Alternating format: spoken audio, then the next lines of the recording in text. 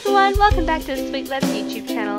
Today we'll be showing you how to use the /title command in Minecraft 1.8.9. First you'll need a command block. You can get one by typing /give at p_command_block1. You're going to need to place it and get a button or anything that can power the command block. Start off by typing what is on your screen now. And then once you push the button, text like this should show up. Next, to change the color of the text, you will need to type what is currently on the screen.